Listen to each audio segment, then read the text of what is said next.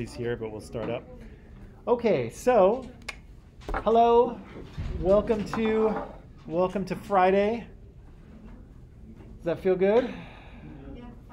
Friday, everyone's okay. Work? Who has to work this weekend? No. Yikes! No, I'm very sorry for you all. I apologize. It's nice to, if you're lucky, you get to, when you're an adult, you get to the point where you don't have to work on the weekends. But I do remember going to university and having to work Friday, Saturday nights usually, and not fun. No, I didn't party that much. I wasn't that cool. Sorry. I know it's. Yeah, I know it's hard to believe because I'm so cool now, but I wasn't. I know you joined a frat. What's that? I know you joined a frat when you were in university. I never did. I never did. When I was in university, I missed a bit of it because I didn't go to university right after high school. I waited for 4 years and then I went. So I was kind of like not the same age as everyone around me. I was just a little bit older. And so the frat stuff I kind of missed, which I'm okay with because it's kind of dumb. But anyway, that's okay. No offense to frat people out there. So yeah, I'm sorry you have to work on the weekend. I know that stinks. But I also know how that is, and it's okay. It builds character, as they say, right? Builds character, apparently. Okay, so, right. Let's jump in to where we were. So on Tuesday, we finished watching this documentary, Your Inner Fish, right? And some of it was kind of applicable to anthropology, some of it maybe a little bit less, but I think there was some good background information, right? Particularly around how we're kind of related to other things around us and how sort of adaptations are passed on and evolve, right? So Neil kind of talked a lot about our hands, right? And one of the interesting things, sorry, I had to throw a picture of sesame in here. One of the interesting things is that, again, this is an animal that's very different from you and I, but when you kind of look at their skeletal system, when you look at their organs, when you look at their brain even, there are a lot of similarities, right? We have very kind of distinctive hands. Hello, come on in. We have very distinctive hands that, again, are going to be very useful for what I'll tell you today. But again, those hands are kind of elaborated on from a very basic kind of skeletal structure, right? And you can see it in all of these different creatures, right? There's a horse and a cat and a bat and a bird and a whale. They're all very, very different organisms, but you can still see, we have similar bones, but the bones have different shapes, right? And they kind of attach slightly differently, but they are related, right? This kind of arm or limb that ends in 5 things goes back hundreds of millions of years, right? And it shows the evolutionary relationship we have to all of these creatures, right? And other creatures as well. Yeah, and so if you look at maybe a dog and if you look at us, different animals, right? Very, very different animals, but we have a lot of the same skeletal anatomy, right? Some of those, hey, come on in. Some of those bones have kind of remodeled and reshaped, and they kind of function slightly differently. Of course, we get around differently. Dogs are kind of running around on their toes. We're running around on the flatter part of our palms or our feet. I don't know what this human is doing. Hopefully they're getting ready to run a race. If not, I don't want to know what this is. But you can see the skeletal similarities, right? All the same bones are kind of present, right? And again, if we looked carefully at each of these bones, we see that they're slightly different shape. They have slightly different functions. They kind of operate differently with the bones around them. But in many ways, they're the same, right? And so we have evolutionary relationships. We have commonalities with other creatures on the planet, right? And we'll get into that today because we'll look at creatures that are much more similar to ourselves than dogs and cats, right? One of the problems of teaching this class and then stopping teaching it for 2 years is that you have to kind of remember what you were going to say for each slide. And so this is one that I'm looking at, and I'm Confused. a little bit confused. We'll come back to this one. We'll come back to this one. I know what I want to say about it, but it comes later, okay? So primate butt and human butt. We'll come back to those later, okay? The butt will be important.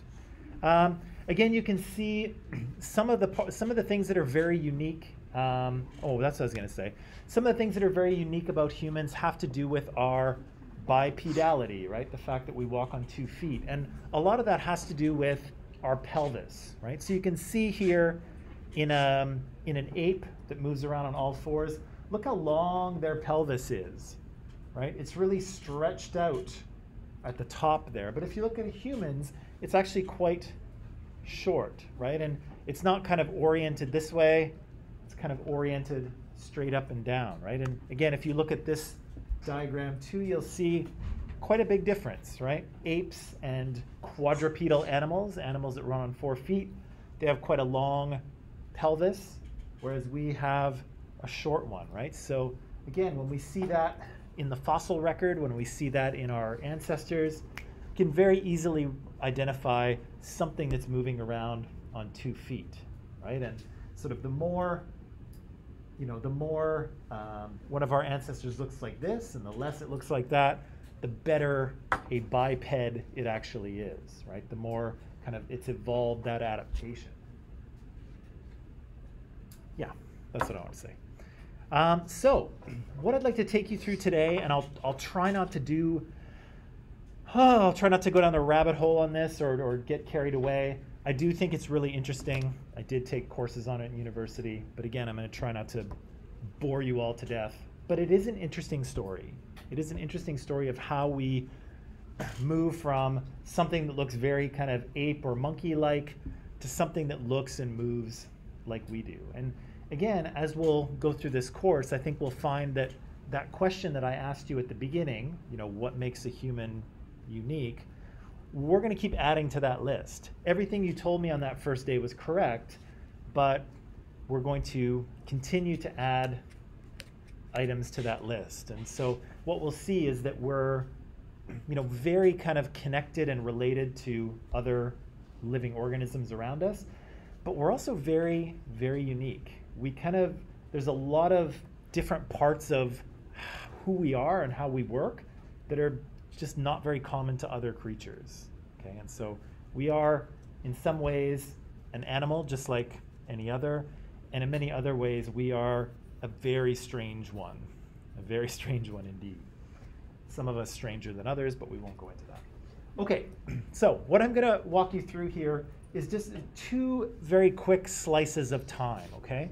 So what you're looking at is kind of an evolutionary family tree. And so if you look down at the bottom there, we've got the kind of appearance of or sort of a tree that is stem placental mammals. So these are mammals that give birth to live offspring, okay?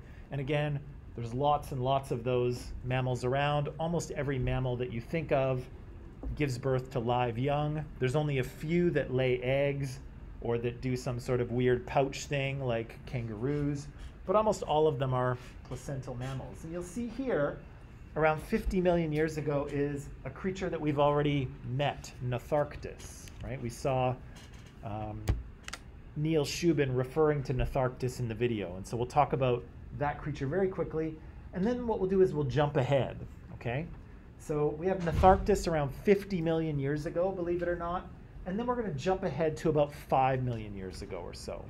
And so in between this is kind of the period where primates evolved from kind of tree-dwelling, long-tailed creatures, maybe something that looks like a lemur, to something that is standing on 2 feet and walking around, okay? So there's a lot of evolution that's happening in here.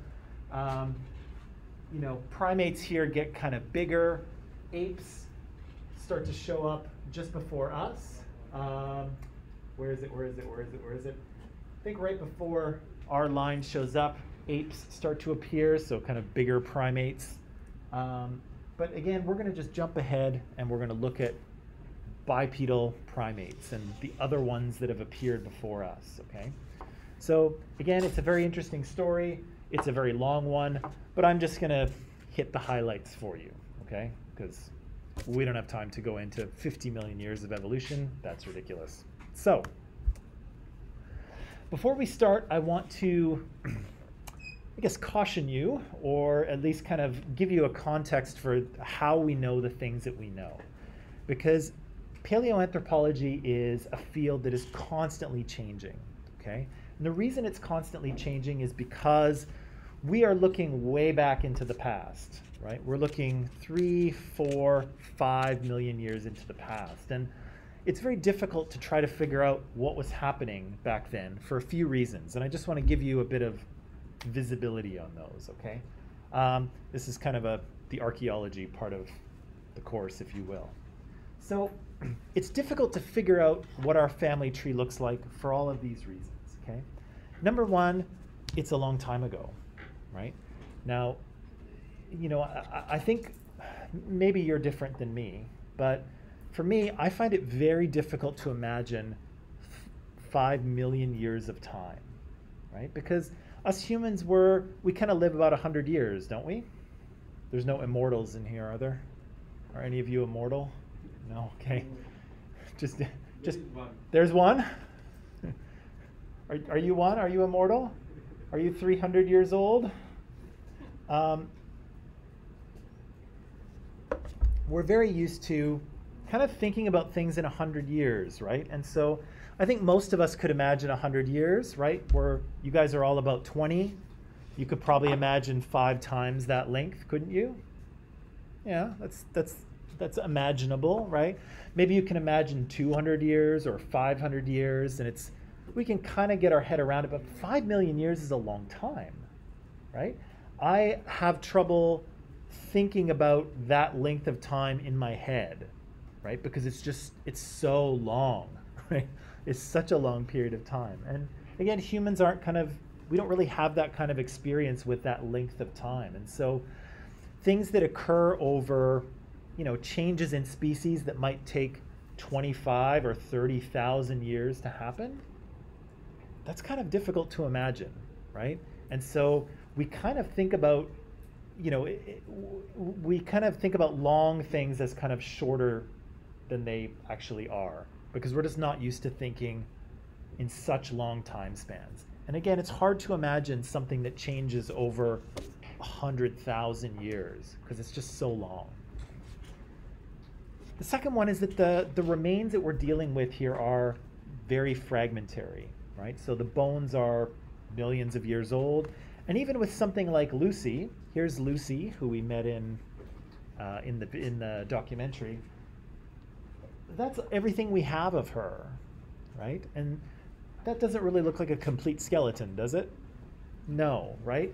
And fortunately, of course, mammals are bilaterally symmetrical, right? So they're pretty much exactly the same on one side as they are on the other. So, you know, we've got most of her, but we're actually missing quite a bit, right? And so paleoanthropologists have to put together these little crunched up pieces and try to figure out how they fit together, number one, and then how they work, right? How does the skeletal structure of this animal, what does it tell us about its behavior, right? How it moved, what it ate, right? How it might have reproduced.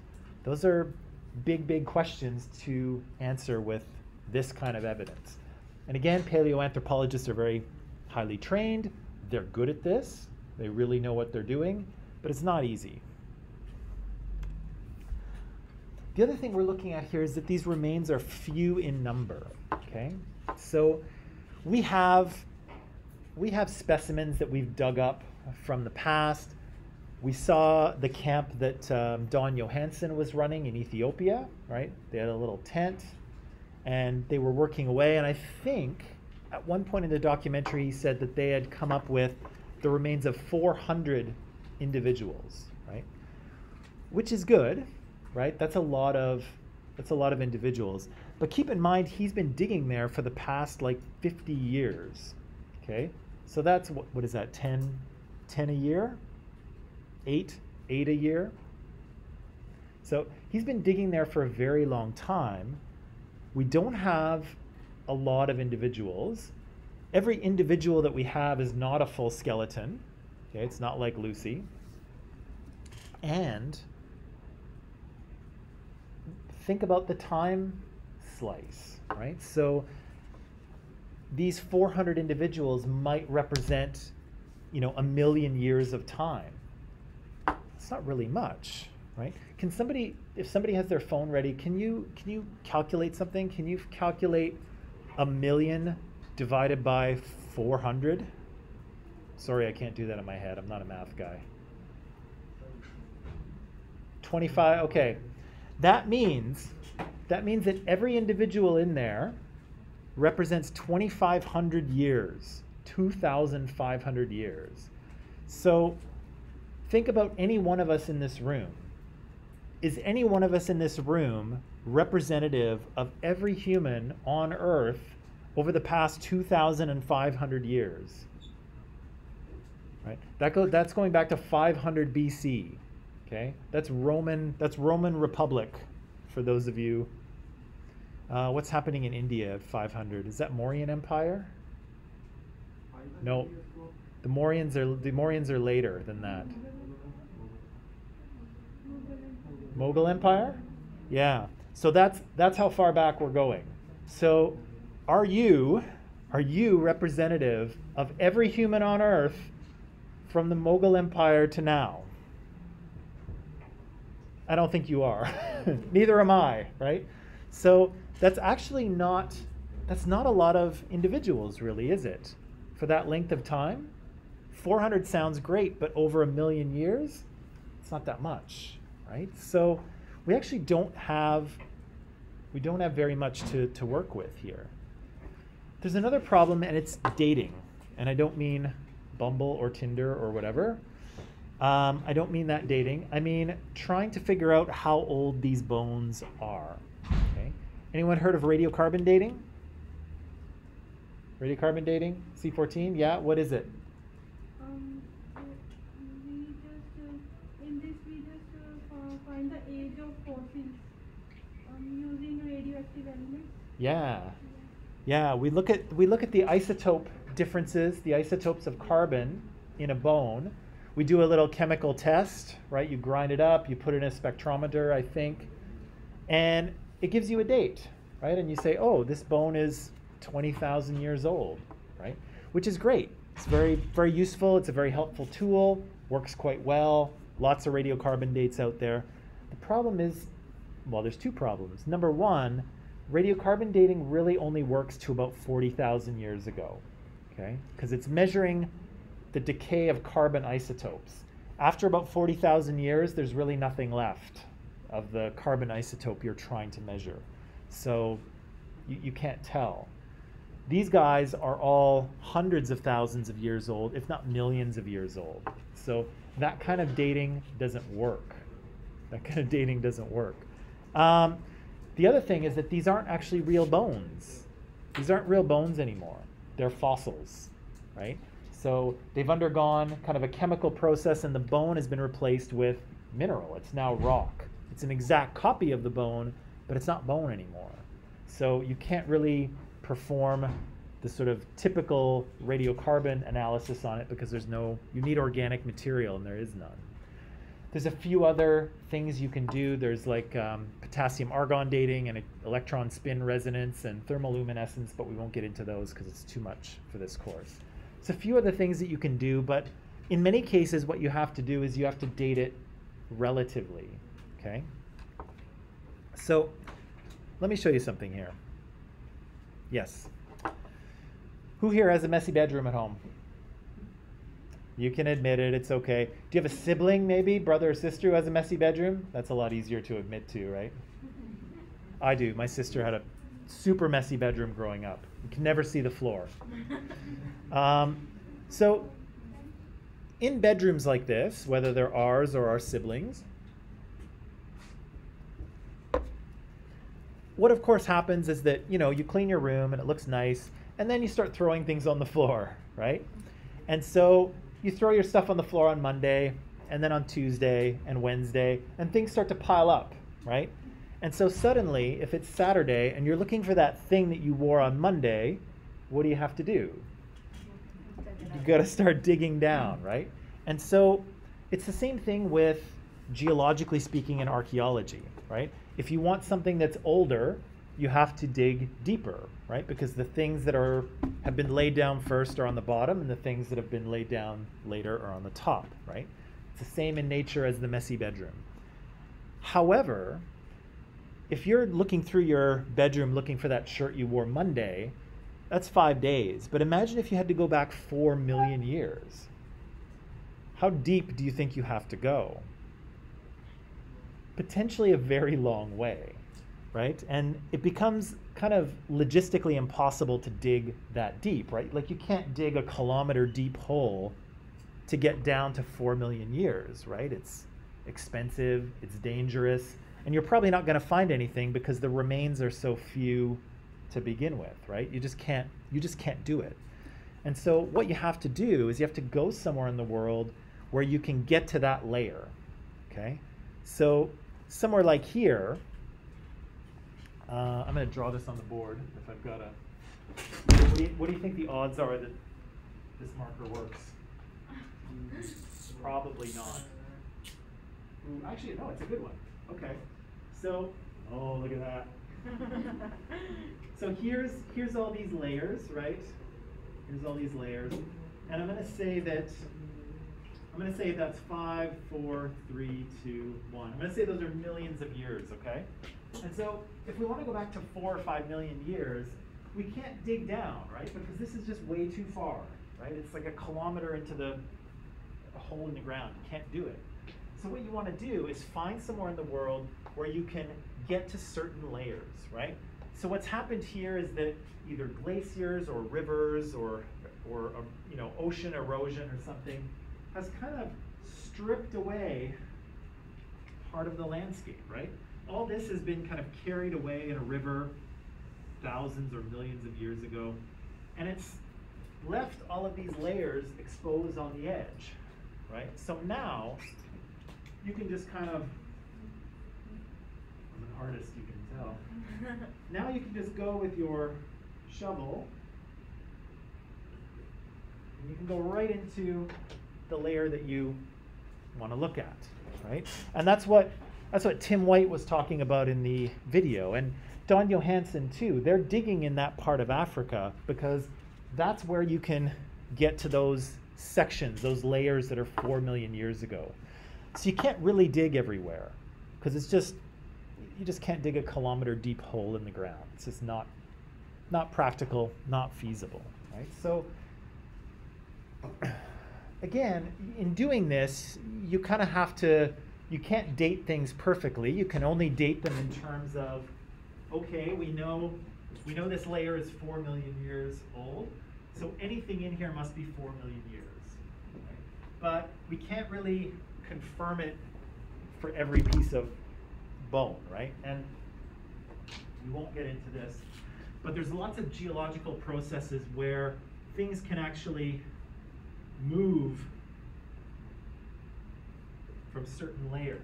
So sometimes things kind of move up and down and they move out of the layer that they're supposed to be in. And then it gets really tricky, but we won't get into that. So you have to kind of go to certain parts of the world to find these things. And then, you're kind of limited geographically too, right? Everyone is digging in Ethiopia in the Awash or in the Rift Valley. And they're digging there because that's where they can access these layers of time, right? You can't do it everywhere in Africa, right? There might have been all kinds of human ancestors running around all over the place, right? But if we can't get to those layers, we can't see what was there, right? So there's places that we can dig and there's things that we found, but there's also places that we can't really dig. And who knows what's there? Maybe nothing, or maybe lots of stuff, right? So we're kind of limited as to what we can sort of get at. Let me just see. Oh, yeah.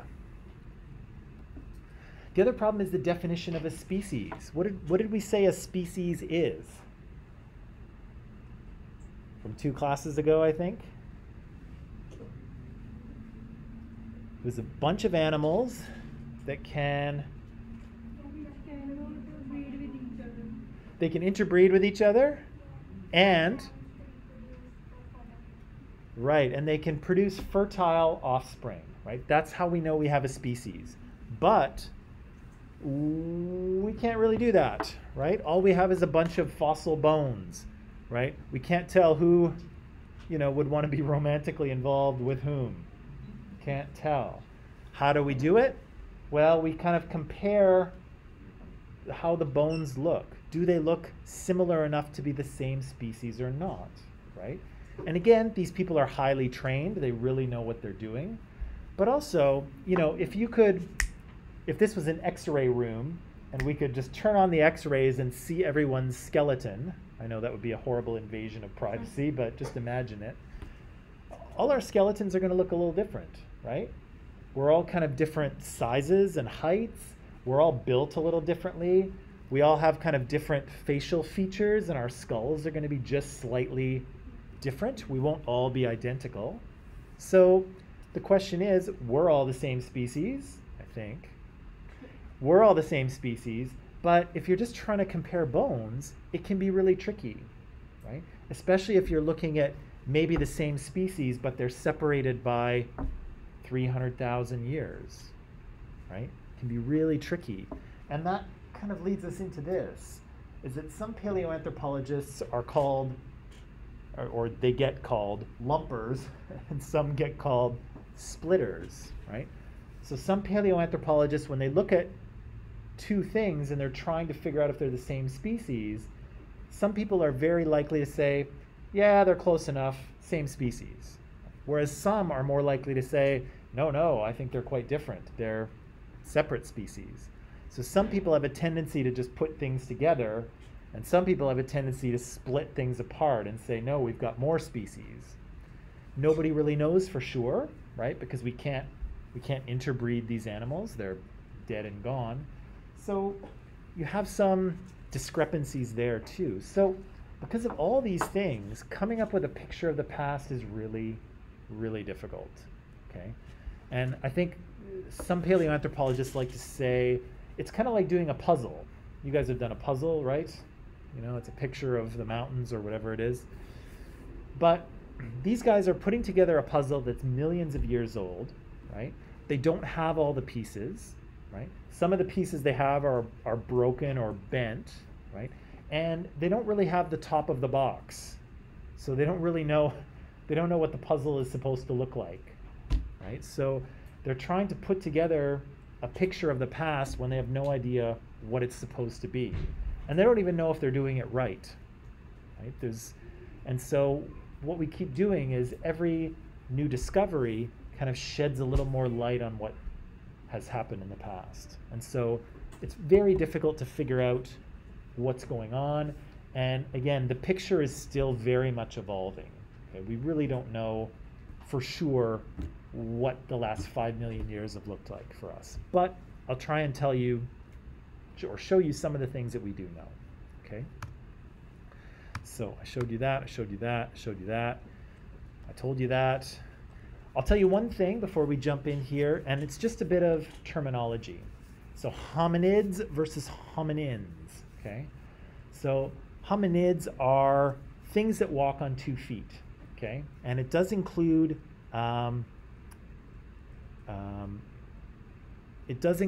great apes as well, okay? So gorillas and orangutans and chimpanzees and bonobos, they're all hominids as well. Hominins are things that are part of our genus, okay? So anything that is a homo something, right? We're a homo sapiens, it's a homo something else, it's a hominin, okay? Just in case you see that term or those terms, that's what they mean, okay? Okay, so, yes, very quickly, here's our good friend Gnatharctus, right? We met Gnatharctus in Your Inner Fish. They're about 50 million years old, these creatures. You can see that they are primates, but they don't really look like a monkey, right? They've kind of got a long snout, a longer nose. They look like humans. They look more, yeah, they look a lot more like a lemur, right? And they're not a lemur because lemurs haven't evolved yet, but they do look like a lemur for sure. You can see they've got a hand similar to us, right? 5 fingers and a grasping thumb. They do have a tail. And why we're paying attention to this guy, or girl, why we care about them is that they are probably the common ancestor to all primates. Okay, so all primates that you can think of: lemurs, lorises, monkeys, baboons, chimpanzees, gorillas, humans, all have descended from this creature. And if not this creature, one probably very much like it. Okay, so that's kind of why we care about this animal. And again, we met them in Your Inner Fish, so I'm gonna leave it there. But I just thought I'd start off with that. And then, of course, we're going to jump forward to about 5 million years ago.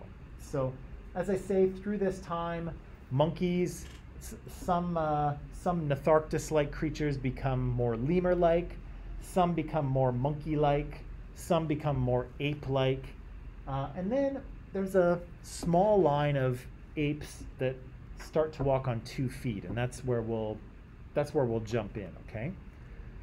So I'm going to use this graphic here for our family tree. I suspect it is probably wrong. Okay.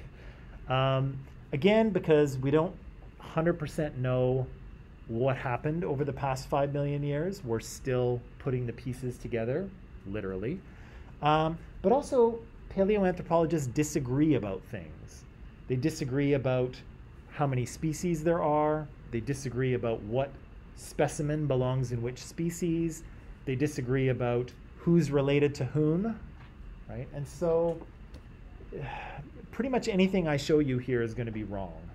but it's the best we have, right? And again, as people keep working and digging and trying to figure it out, the picture will get better, right? But this is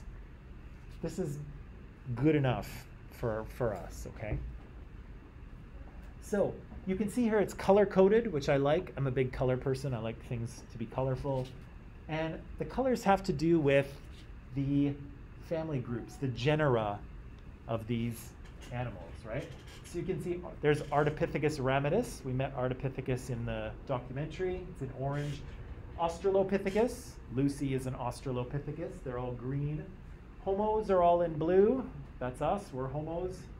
And Paranthropus, we'll get to, are purple, right? So it kind of helps us keep track of the sort of broad categories of creatures, right? And how they're kind of related to each other. But again, we're not entirely sure if this is correct. And again, it's probably not, but it's good enough for now. It's the best we have, right?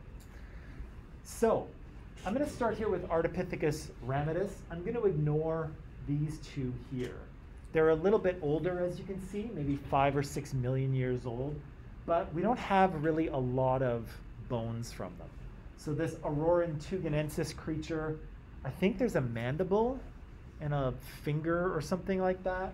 And Sahelanthropus chadensis, I think there's a bit of a pelvis and something else. There's just very little, right? So we think they're bipedal, but we don't really know much else after that. So I'm going to forget about them for now. They may exist. We may learn more about them in the future, but I'm going to skip them for now. And go right to Ardipithecus, right? So this was Tim White's Artie, right, who we met in the documentary. Probably the earliest thing that we have in sort of a complete fashion that walks on 2 feet. And in the video, we saw that its anatomy was kind of interesting, and it was kind of a blend of something that could walk on 2 feet, but also something that was very good in the trees, right, and could climb around. Notice here the brain size, if you will. Your brain is about 1,600 cubic centimeters, give or take. That's how they measure brain and volume. So this is a This is a small brain creature, right? This is not a rocket scientist. This is an ape, but one that walks on 2 feet. Right, the size of the brain doesn't matter. It's like the wrinkles and the folds. The wrinkles in the folds don't matter, or they do? The size of the brain isn't important. It's the wrinkles and the folds that really. Well, it's kind of everything, right? The size of the brain counts. The wrinkles and folds count because they kind of increase surface area. The sort of neurons, how the neurons are formed, also counts. So there's a little bit of everything going on. But this is a small-brained creature, and similarly, it's not super smart. But yeah, the size is not the only variable there, for sure. Yeah. So we said, or we heard about the idea that Ardipithecus had a pelvis and limbs, and it had an opposable big toe, but it could walk on the ground, right? Not super well, right? Not nearly as well as us, not nearly as well as Lucy, but this thing could stroll around on the forest floor, right? Moved around on 2 feet on the ground, but up in the trees, it could climb, right? And it did this because, again, you can see it's got a grasping big toe, right? It's got a big toe that can grab onto things, which again is kind of a strange feature for something that walks on 2 feet. But again, this thing is kind of halfway between the trees and the ground, right? And it's got anatomy that kind of makes it suitable to both, right? Its pelvis, I don't think I have a skeletal picture of it, do I? No. Its pelvis has a short upper part, which is good for walking on 2 feet, but a longer bottom part, which is better for climbing in the trees, right? That's obviously better for climbing the trees. Look at those long arms, right? Right down to their knees. That's a long, that's a long arm, right? Look at those big long fingers, right? Also good for curling around branches and swinging around, right? So this creature is, has a walking ability, but it's still very much living in the trees. What's that? It's the best of both worlds, if you will. Here's a reconstruction of the skull of an Ardipithecus. You can see here that we're actually missing part of it, right? We don't even have the whole thing, so they've kind of filled it in. Also, if you're someone who's interested in the skulls of things, check out Bone Clones, because they sell you plastic reproductions of the skull of any animal you can imagine. And they're all kind of like scientifically cast, so they're totally accurate. If you're into that sort of thing, knock yourself out. What do I want you to notice about Ardipithecus? Well, Ardipithecus has some very kind of primitive traits that we don't have, okay?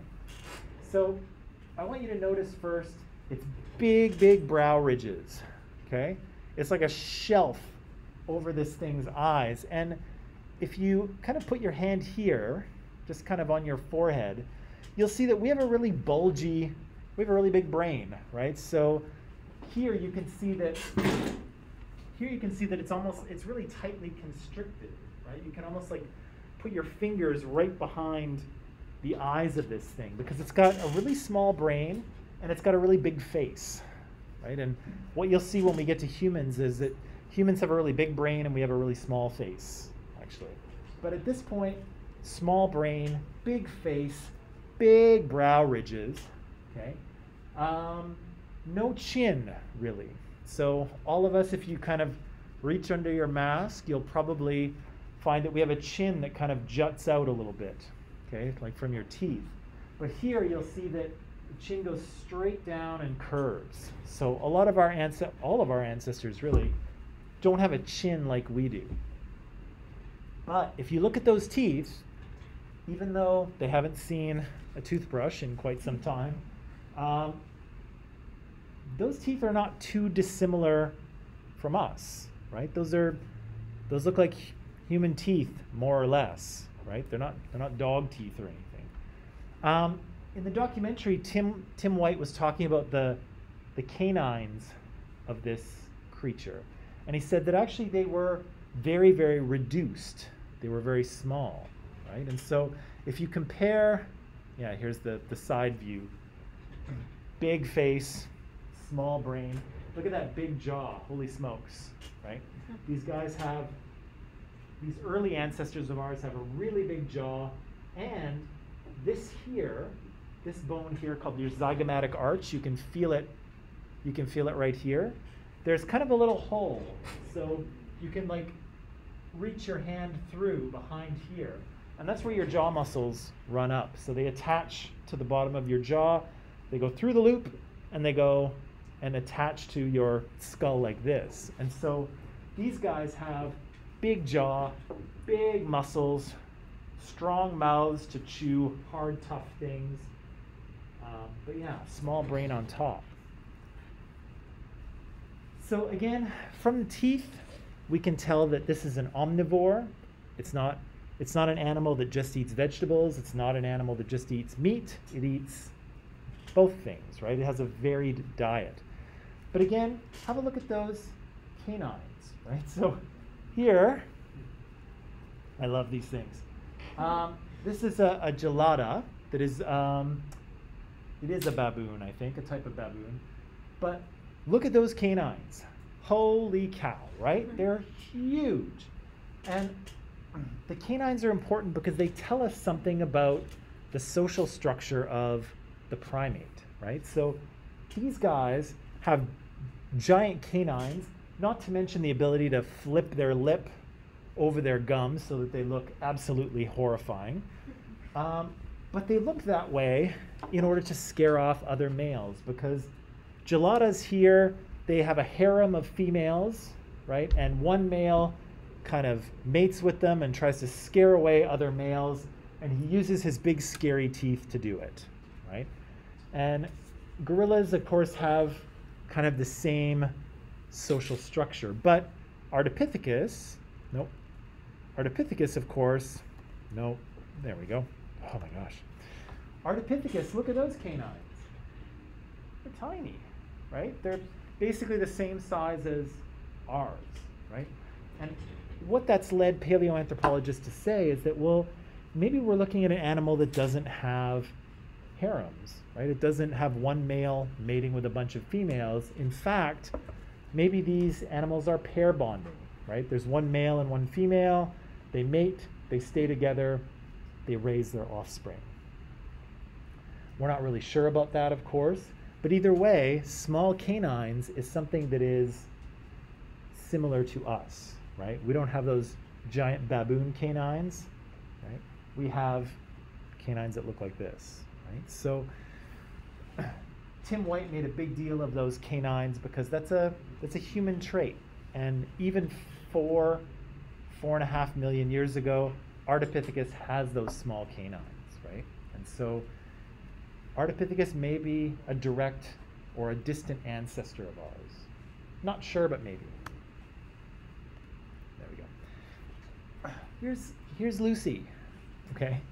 And we met Lucy in the documentary, right? At the time, she was the oldest bipedal primate that we had.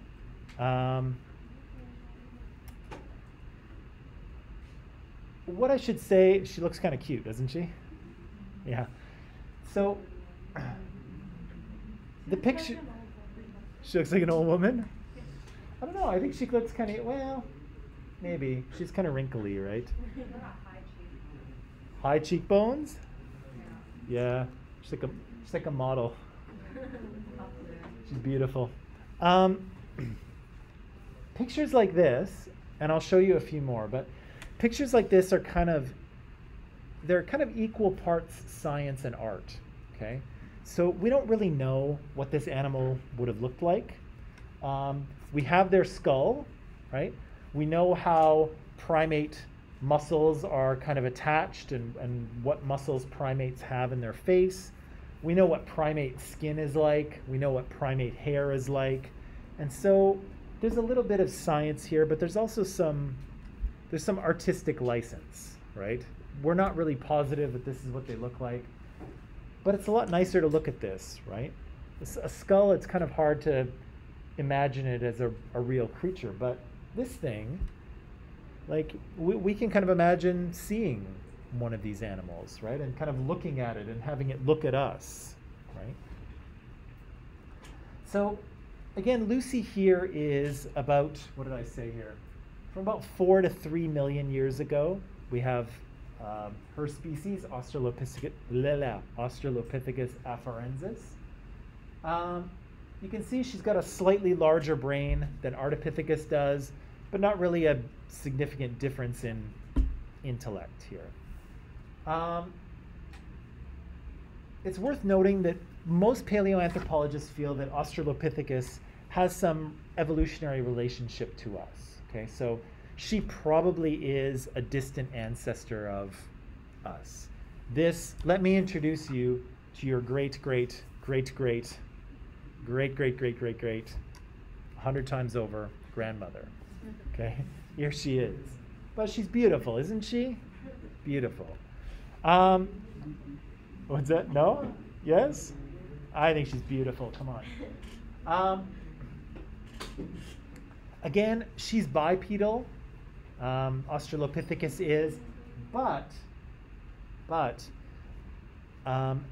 with a much more specialized bipedal adaptation, right? So her pelvis looks a lot more like ours, right? Ardipithecus had that long, short top, long bottom. Her pelvis looks a lot more like ours. I think I've got a picture. Let me see. Nope, I lied. Okay. Her pelvis looks a lot more like ours. Her feet look a lot more like ours as well, because Ardipithecus had a big toe that could grab onto things, right? But Lucy's got one that's kind of in line with the rest of her toes. Her foot looks a lot more like our foot, right? Not exactly. There's still lots of evolution that has to happen, but all of her toes are kind of lined up, just like ours are. So she's got a foot that looks like ours. She has a pelvis that looks like ours. The angle of her upper leg bones, her femora, is kind of like this. That's very similar to us. She has the small canines just like us, right? So she has a lot of similarity, even though, again, she's very ape-like, right? She looks like an ape, right? If you saw her walking around, she'd be quite small. She'd have very long arms, right? She'd still be very good in the trees. Didn't have that grasping big toe, but she's still got long arms, so she can swing around up there. So yeah, this is something that is very sort of committed to walking on 2 feet, but still something that's very, very ape-like. Okay. Yeah. So here's an Australopithecus skull, and you can see some of the features I was talking about. See how tightly it's pinched behind the eyes? Yeah. So she's kind of got a small brain back there. She's got that tight pinch, and again, that tight pinch is going to allow big chewing muscles that attach here to go through that arch and attach to her head, right? So she's got much more chewing and jaw power than we do. Actually, we have really wimpy jaws, to be honest. But again, those teeth look pretty familiar, don't they? More or less. They're roughly the same shape as ours. She has the same number of teeth that we do. Big, thick brow ridges, though. Most of us don't have those anymore, but guys, you may be able to feel a slight bump on the front. Not all of you, and girls, you might be able to feel them too. It's not just guys. But you might feel just a little bit of a bump there. Most of you probably won't, especially if you're a woman. You'll probably feel that they go like straight down and then into your eye socket. So, little bump there. Yeah, some of us have a little bump. No chin, as you can see. Her jaw just goes straight down. What else can I show you? Yeah, here's another one. Big face, right? Really big face. Small brain behind it. And really big jaws, right? These animals are chewing hard stuff, heavy stuff. Big jaws, big muscles, big teeth. What's that? Probably a mixture of all kinds of things. So, probably leaves. Yeah. Probably fruit, probably vegetables, if they can find them, roots, insects. You know, I think if they found meat lying around, they would eat it. Eggs from a bird's nest, I could see them eating that as well. Yeah, insects, larvae, anything. These things probably ate anything they could come across. Okay. Yeah, so, yeah, big face, big jaw, little brain. Yeah, this is an interesting thing too. And this speaks to the bipedalness of Lucy. What you're looking at here is a museum exhibit, okay? But it depicts something that actually happened. And so this was a place called Laetoli, and I think it's in Tanzania. And what happened is that a volcano erupted, right? It dumped a bunch of ash all over the ground, and then a couple of Australopithecus animals walked through it. They left their footprints in the ash. It rained a little bit, and eventually that ash basically turned to cement and fossilized. So we actually have this fossilized rock where you can see these Australopithecus walking through it.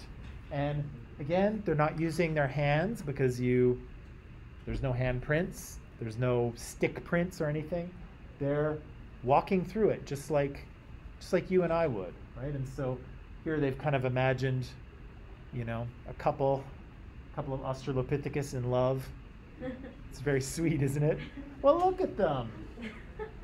Look at them. They're in love. What's that? Do they count as cavemen? No. We'll get to the idea of cavemen came from Neanderthals, but we'll get to them. We'll get to them. These are pre-cavemen and women. Yes, all of these guys are extinct, of course, except us. Yeah.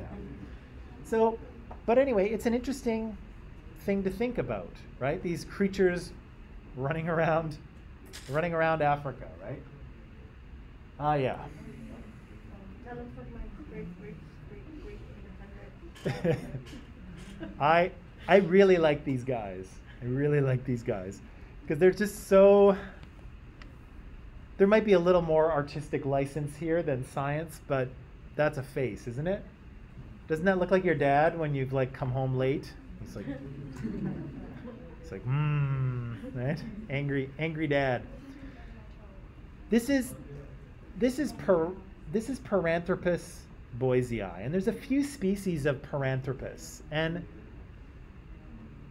most paleoanthropologists would say that this is not an ancestor of humans, okay? And you can see that right in their name. Para, like parallel, beside. Anthro is human or man, right? So they're parallel to man, they're beside man, but they're not our ancestor. They're another version of bipedal primate, okay? So here's Paranthropus boisei. You can see him running around from about 2 to 1 million years ago. Also worth pointing out, this was a pretty successful species, right? They're extinct now, but they existed for 1 million years. We've only been around for 300,000 years. Do you think we'll be around for another 7? Do you think we'll make it another 700,000 years? We'll see. I hope so, but these guys were really successful, right? They were around for a long time, right? So as you can see, that's quite a face. Yeah. Is there a chance that any of our ancestors or whatever we're studying now, is there like any chance at all that they could have been born or developed IQ similar to ours? No, but probably not, but we'll get to that. We'll get to that, and that question will be kind of answered by the end. How about this? You want to take a quick break? I feel like we're getting restless because it's been an hour. So let's take a break and then we'll come back and talk about this guy.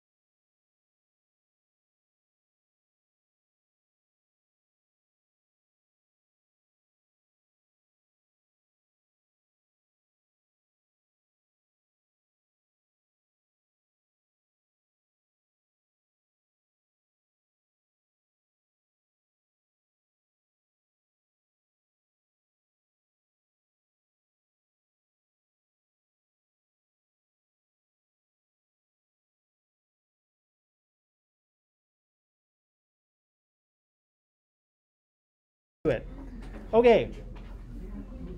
So.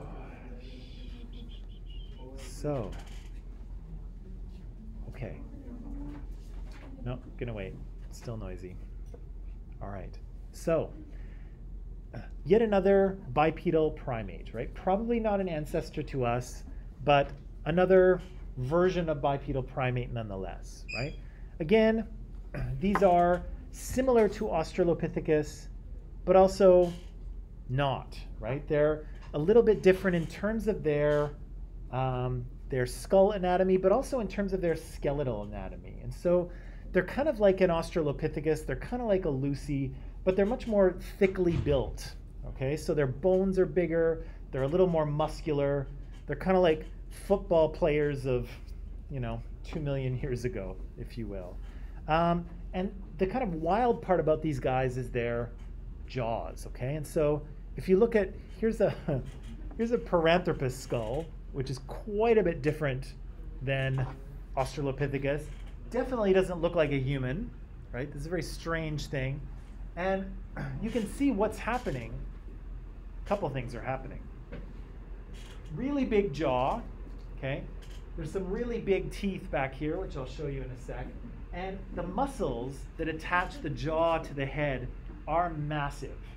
And they're so massive that you can see that there's actually like a sail in the middle of the head, right? Because the muscles are so big that they need something to attach to up here. And so the bone has kind of grown into like a little sail so the muscles can attach. So this guy or girl has some serious biting and chewing power, okay? Again, this is a little bit dark, but you can see there's just these, you're looking underneath, from the underneath here. You can see just really big zygomatic arches, they're called, big muscles going to the top. Look at those teeth as compared to ours.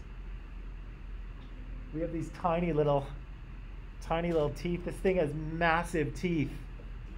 Huge, right?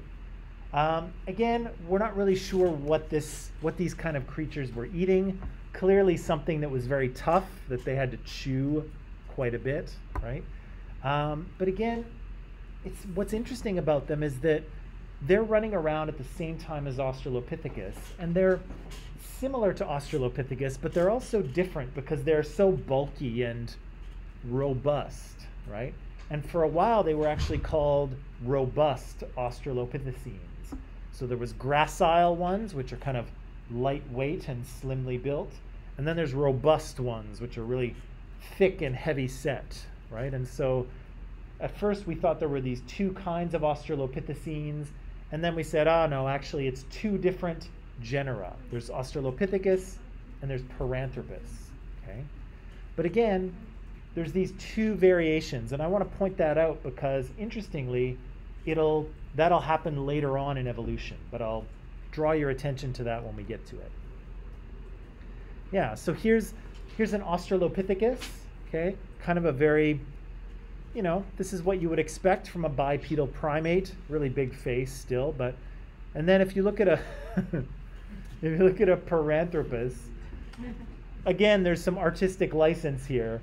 But you can see how, he's just beefy, right? Big and thick and big head, and again, kind of a very different adaptation, right? Probably not an ancestor of us, but something that existed nonetheless, right? Yeah, so I'll draw your attention to this gracile, robust thing a little bit later. So I want to point out a couple things. We're going to start talking about the genus Homo, which is our genus, the more important one, I guess, from our perspective anyway.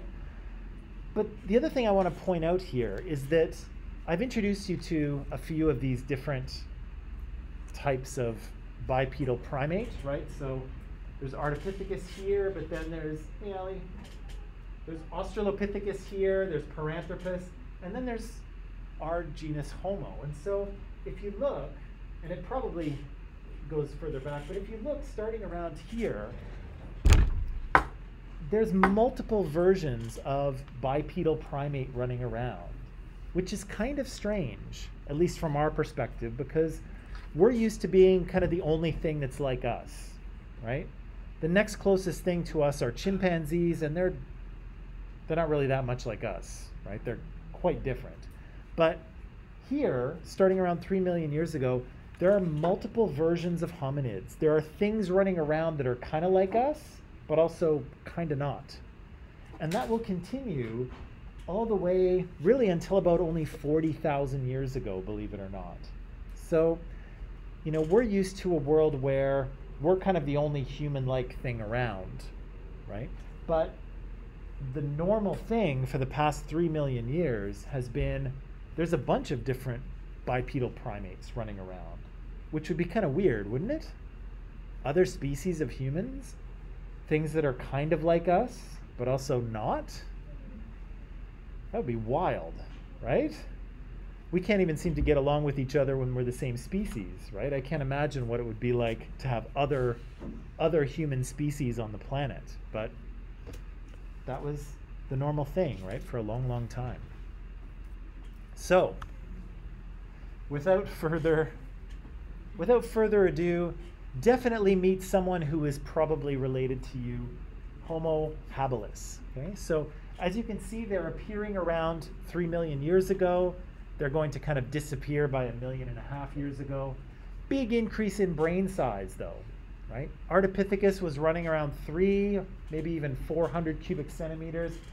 This guy's got a much bigger brain. And you can see that reflected in, you can see that reflected in the skull, but I'll show you in a second, okay?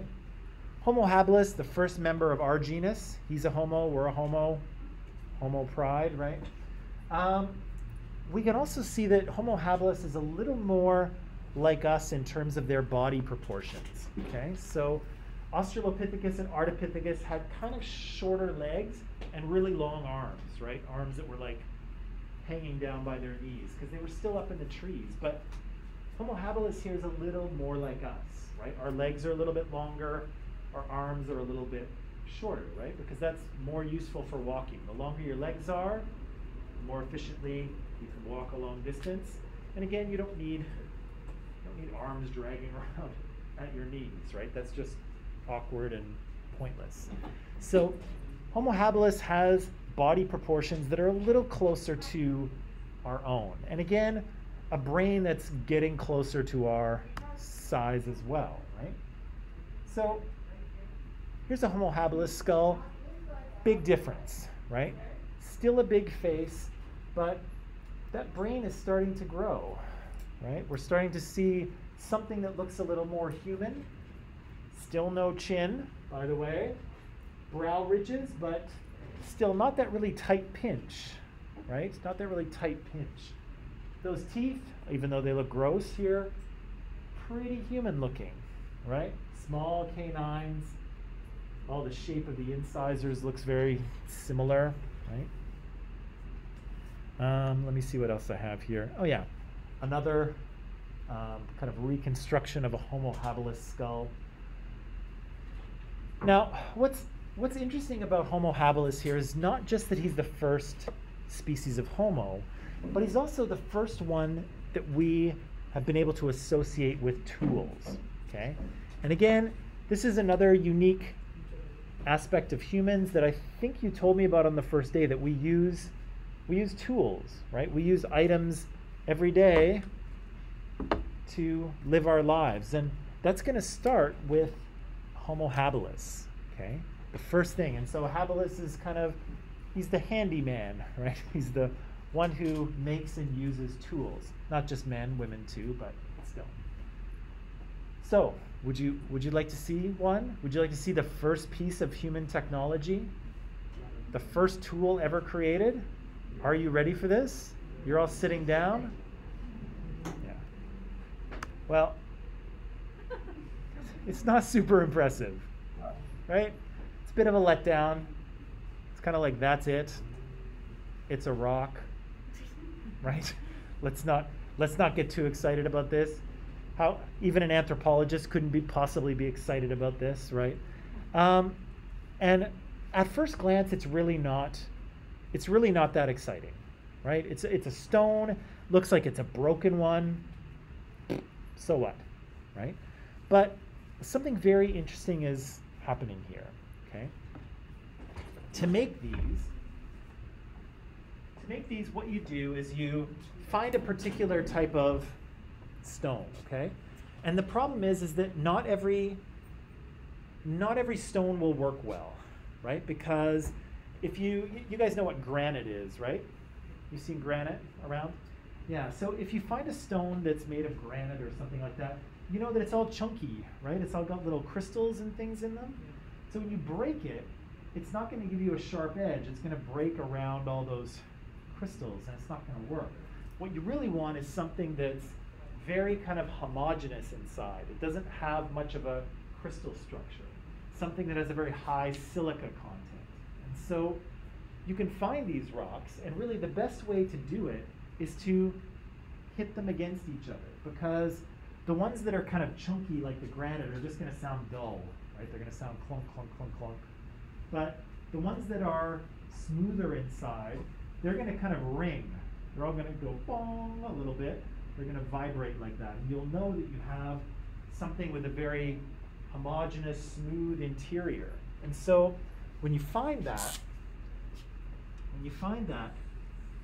you take that stone, and then you take another stone, a hammer stone, and you break off a few pieces, right? Maybe just like this. So these are, I'm sorry for my writing here, that's actually completely horrible. These are called flakes. This here is your core, okay? So there's a core, you knock off a few flakes, and bingo, you have a tool, right? And so Homo habilis first has to know how to find the right stones, right? He's got to bang them all together until he finds a good one, or she, and then learn how to break off a few flakes, okay? And then they'll have a nice sharp edge which they can work with, okay? So you've got to know what material works best. You've got to know how to find it. You've got to know how to identify it. And then you need to know how to break this stone in a particular way. And there's thousands of these that have been found, tons and tons of them, okay? And they're all made in the same fashion. They all kind of look like this. Now, first of all, what are they doing with these, right? What is the point of a tool like this? How is it being used? Well, anthropologists kind of imagine this. They imagine that Homo habilis was actually an omnivore, so ate all kinds of things, but also may have been a scavenger, okay? So if you can imagine the Africa of millions of years ago, lots of proto-lions and proto-leopards and things prowling around, and imagine a bunch of Homo habilis coming across an animal that lions have killed, okay? And it probably looks something like that, okay? The lions are gone, having fed. They're gone, and Homo habilis comes to this, right? But as you can see, and as you can see by the look on this poor jackal's face, there's not really much left, right? There's not really anything to eat. The lions have eaten all of the internal organs. The lions have pulled the legs and hooves off this thing and eaten them all. And there's kind of just a head and a rib cage, right? There's no meat left, right? And that's what the jackal is saying. He's like, what the am I supposed to eat here, right? Nothing's left for me. But the jackal is out of luck, okay? The jackal can't do anything except go off and try to find something else. But the hominid has an advantage, right? The hominid has his little tool, or her little tool. What can they do? Yeah, they can go and break open the skull of this animal. And inside is the brain, right? And most animals, like lions and tigers and things, usually their jaws aren't big enough to get around the skull of their prey, right? This is a wildebeest here. It's got a big head. Lions can't get their mouth around there to crack it open. So they tend to have to leave the head as it is. The brain kind of sits there, And then eventually, bugs and beetles crawl in and eat it. And I know this is really gross. I hope none of you are eating right now. It's very gross. But usually the brain is consumed by insects and worms and things because nothing else can get into it. But along comes this hominid with his tool or her tool, breaks it open, and suddenly has access to a food source that no other animal can get to, right? And that happened before, right? With our hands, those early primates could get out onto the edge of the branches and access food that most other animals couldn't get to. And here it happens again, right? These Homo habilises now have access to a food source that others don't, right? And so here they are roaming through Africa, eating, larvae and insects and bird eggs and fruit and roots and vegetables and anything else they can find. And then when they come across a lion kill, they can crack open the skull and they can get at the brains. And I know that sounds disgusting, and it does, at least to me anyway. It sounds gross. But it's a very nutritious source of food, right? Brain is a lot of fat tissue, right? Fat has a lot of calories, right? And so that's good for these animals. Is it going to help them to survive?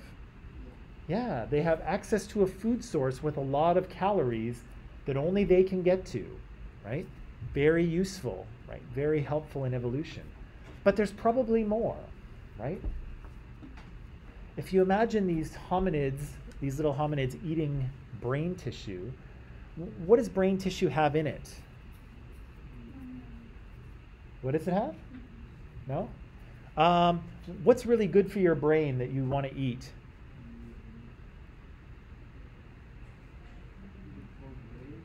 Yeah.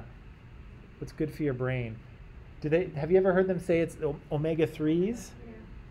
Yeah, you want your omega-3s, right? Because they're good for your brain. And they are, because lots of your brain tissue is made with those type of fatty acids, with omega-3 fatty acids. So you do want to consume them. They're good for your brain because your brain is composed of them, right? But here's this hominid getting a massive dose of omega-3s all the time, right? Do you think that's going to help with brain growth? Yeah, it's really good. It's good for brain health. It's good for brain development. And the access to this food source is good for this animal's survival, right? So this kind of very simple tool allows Homo habilis to access a food source that nothing else can get at. And it's a food source that's actually very good for your brain, right? But wait, there's more. There's more that's impressive about this tool, because I mentioned that.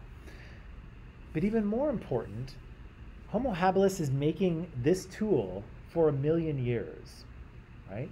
So Homo habilis is around for a long time. There's thousands of these Oldowan tools that they've found. They all look like this, or the picture I showed you, basically. And so what's happening, right? What's happening is that this behavior, this skill, is being passed down, right?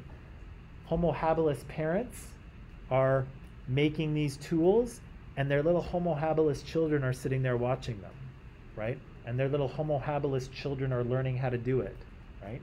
And eventually, those little Homo habilis children have children of their own, and then those children learn how to do it. And so what are they doing? They're passing down this patterned behavior, right? They're passing down this skill. And even though that might not seem like much, that's kind of the very beginning of what culture is, right? There's going to be values and beliefs and things that come later, but at its most basic form, it's how do we do things, right? What skills do we have to interact with the environment? That stuff is getting passed down here millions of years ago, right? Again, it's very basic, right? It's a very simple tool.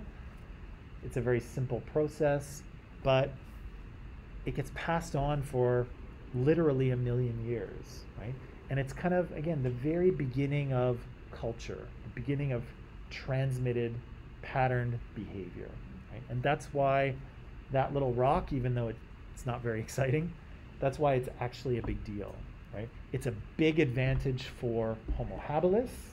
It's the beginning of us using tools as a species, and it's the beginning of culture. Okay? And also what we'll find is that as time goes on, the making of tools will become more and more important. Our tools will become more sophisticated. And as they do, the brain power necessary to kind of figure out how to make these tools and to actually control your hands, to have the motor control to do it, will help the brain develop as well, okay? Because these things are pretty easy to make. I'm pretty sure all of you could make them. But as we get further on, closer to what Homo sapiens make, you guys can't make what they make. Their stone tools are incredible. And making tools out of stone may not seem like a big deal, but it's really difficult to do. And humans get really good at it. But that takes a lot of brain power, a lot of fine motor control, and a lot of ability to kind of predict how stones are going to break and what the steps to do it are. Yeah. Did you have a question or? No? Okay. Yeah, so it's a big deal. This is a really big deal. Okay. Now we're really getting somewhere. So So- considered as cavemen? Probably not, although they probably did live in caves, to be honest. I'll tell you about the cavemen in a bit. So here's Homo erectus. Okay, Homo erectus is an even bigger deal. Okay, as you can see there, they show up maybe a little less than 1 million years ago, but they're actually around until almost 50,000 years ago. That's not long, right? It's long for us, right, for us humans, but in terms of the grand scheme of things, this 5 million year history, that's nothing, right? These guys were like just here a little while ago. So they last a long time. As you can see, their brain is significantly bigger than Homo habilis. Still, you should not imagine anything approaching how smart we are, but that's a bigger brain. Yeah. Why did the Paranthropus last longer than the Homo erectus? They're supposed to be smart ants. Well, I guess the question is, well, the answer is I don't know. But, They evolved. well, that's the thing, right? Is that the speed of evolution can vary, right? So if the environment is rapidly changing, it's going to force creatures to respond and to evolve quickly as well. Could have to do with the fact that the fossil record is biased, and so we might have a better record for certain animals than for other ones. But I think probably what happened is the first thing. We have a period where there's lots of speciation going on, right? And so imagine, the finches on the Galapagos that we saw in the video. They probably hadn't evolved much for a long time until that population of finches wound up on the Galapagos Islands. And then they speciated very quickly, right? And suddenly we had 14 new species. And so, yeah, the environment will kind of play a role in terms of how fast or how slow these things occur. Yeah, but because they're smarter, they might have evolved faster. Not necessarily, because you can't control your own evolution unless you have genetic technology, and then maybe you can. But none of these animals can really determine how fast they evolve, right? Because remember the video we saw, most of evolution is random, right? Genes are being randomly recombined. Sometimes there's mutations, and then the environment will select the ones that are the most fit, right, for the environment. And so nobody can really control the speed of evolution, and animals can't control the speed with which they adapt, right? And many of them don't adapt fast enough, and they go extinct, right? So there's a lot of randomness that can't be controlled, but I don't think it's connected to the intelligence of the species, right? Or maybe we'll all find out together, and we'll see if humans can evolve fast enough to survive. Would you say they actually went extinct when they kind of evolved into us, right? That's a good question. So we'll get to that in a few minutes, but just to address your issue, the division between species is always difficult to identify, right? Because new species don't just appear, right? They slowly kind of transition from one species to another, and it takes a long time, right? So there's a period where, okay, they start off as one species, and then eventually another species has appeared, and animals kind of slowly evolved from one to the other. But where did they stop being one species and start being another one? Nobody really knows, right? It's a very slow transition. And that's one of the things that I wanted to point out to you at the beginning, is that it's hard to think about this stuff because it happens over such a long period of time. It happens so slowly, right? So we may know that we have a Homo habilis here and later we have a Homo erectus, but the point where one starts to become the other, fuzzy, Or right? they might just like be there in the same time, like we just haven't discovered it yet. That's possible as well, right? We don't have the full picture, right? We're looking at the past through a little keyhole, right? And we can't see everything yet. So yeah, very true.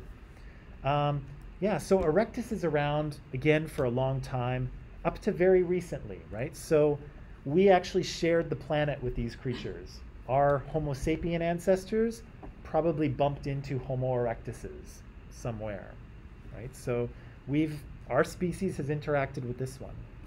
Homo erectus is is a kind of a big step up in terms of being close to us. It looks a lot like us. It's got longer legs, it's got shorter arms. Homo erectuses are taller, right? They're closer to 5.5 feet, so they're kind of modern human height.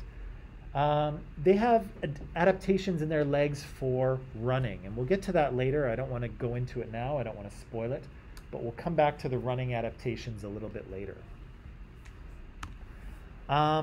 Here's part of a Homo erectus skull, and you can see that brain case has gotten a lot bigger, right?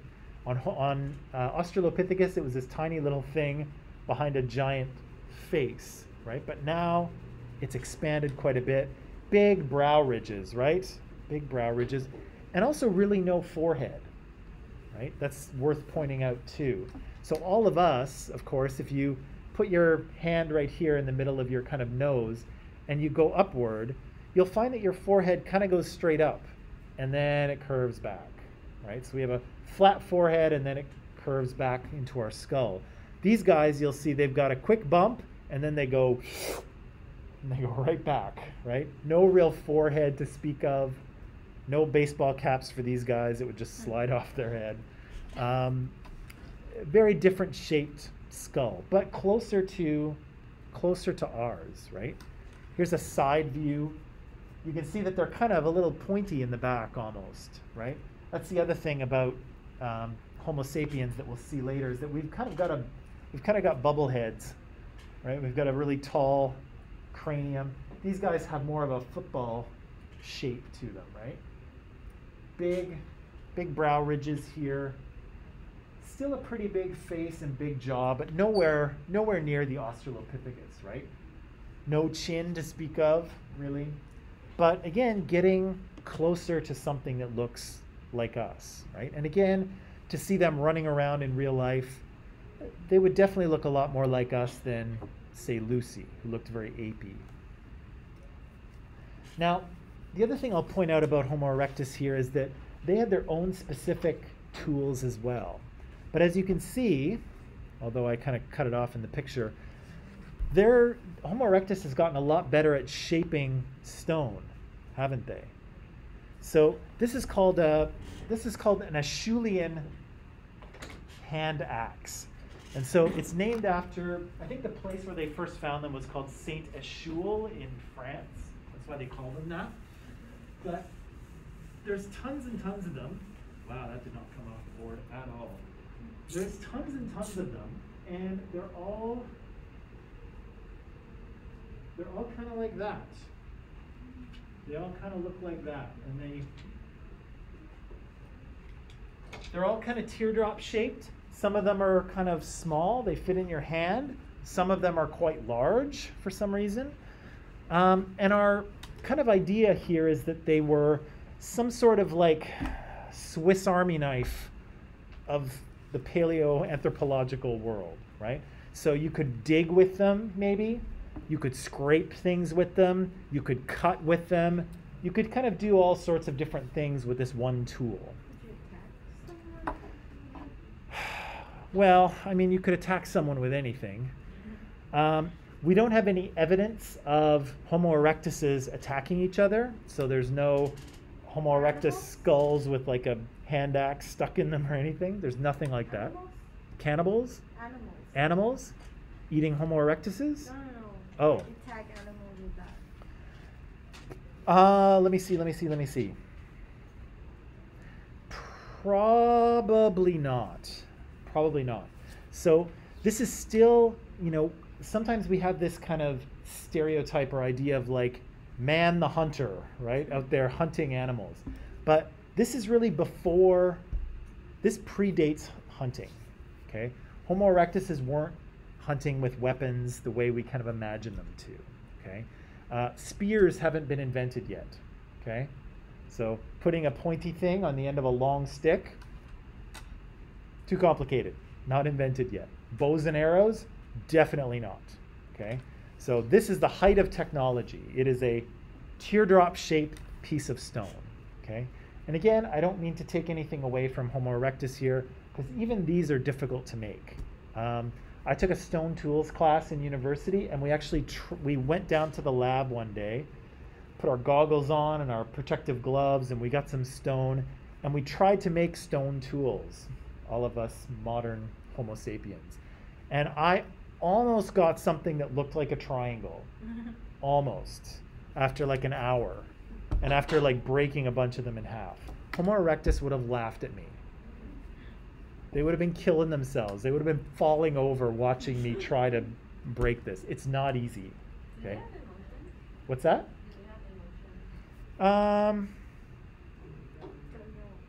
We don't know. We don't have their brains. Yeah, probably in the same way that apes have emotions. I don't think that they had melancholy, but I think they were probably angry or excited or hungry or looking for sexy time or whatever it is. I think they were probably like that. Marco? No, the sexy time thing. Wipe me off. Okay, sorry. Sometimes I have to throw things in like that just to keep people, awake and paying attention. Now, the last thing I'll say here about Homo erectus is, I'll say two things. One thing is that Homo erectus is the first hominid to leave Africa, okay? So all of these other guys, Australopithecus, Paranthropus, Homo habilis, Ardipithecus, whatever else, they all live exclusively in Africa. But Homo erectus is the first one to leave, okay? And so you can see Homo erectus is in the yellow. So they migrated? They migrate out. Some of them stay in Africa, but they migrate out into other areas. And so you can see that they move into what's now kind of Saudi Arabia, in through the Middle East. They arrive in the Indian subcontinent. They keep going into sort of southern China and Southeast Asia. They make it into Indonesian islands and all the way up to Korea, right? And so these animals travel quite far from where they originally evolved. And that's important because they adapted to new environments, didn't they? Right? They encountered new environments, new climates, new types of plants, new types of animals, and they learned, right? They learned how to exist in these new environments. And again, this migration probably took tens of thousands of years, right? Maybe hundreds of thousands of years, but still, they migrated out, right? The first ones to leave and find new habitats to adapt to. That's a big deal, right? That takes a lot of learning, right? The other thing that's interesting about erectus is that they're probably the first ones to be able to create and to manage fire, okay? And that's a big deal as well, right? Because if you think about it, before this, none of those hominids could build a fire, right? And were probably terrified of it, right? If they saw fire, they probably ran away, like most animals do. But Homo erectus, being able to use fire, huge advantage. As a tool, huge advantage. Yeah, right? Yeah, right? So fire's great, right? Because it keeps you warm when you're cold. Very useful, right? It can keep away big scary animals, right? If you're lost in the middle of the African savanna in the middle of the night, I suggest you build a big fire if you don't want to die. So fire is very useful for scaring away other animals, and like you mentioned, Maya, it allows them to cook food, right? Were they smart enough to do that? They did it. Okay. They did it. But they didn't have emotions, so you said they were like apes. I think they had a more basic set of emotions than we do. I mean, you know, like let's think of, well, here's a question for you. Last thing we'll say. Still my time, sorry. What kind of emotions do you think a dog has? Happy. They're happy, sad, Angry. angry, hungry, guilty sometimes, playful, right? Horny, sorry. Sometimes they are. But I think that's probably what we could. Feel love, right? Yeah, well, maybe, yeah. So we could probably expect those emotions from a Homo erectus too, right? Happy, sad, angry, hungry, playful, sexy time. But a dog won't cook their own food, right? No. So these guys are smarter. Anyway, okay, that's all the time we have. I know you're eager to get to your weekend, so I will let you go. Have a great weekend. Don't work too hard. Stay safe. I'll see you on Tuesday, okay? Okay.